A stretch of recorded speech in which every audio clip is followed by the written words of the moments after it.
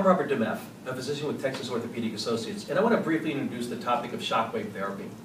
Shockwave therapy, also known as extracorporeal shockwave therapy or extracorporeal pulse activation therapy, is a technique in which we use high-energy ultrasound and mechanical waves to damage tissue.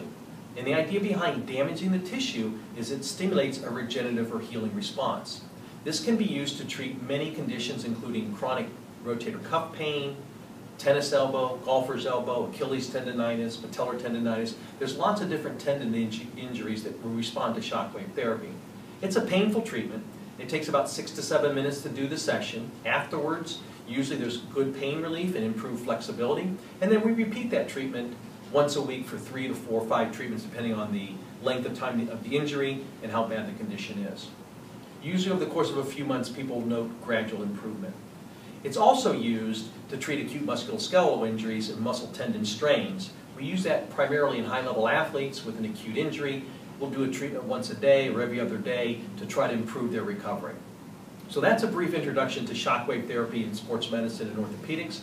For more information, you can click on the link at the end of the video or contact the office to schedule an appointment.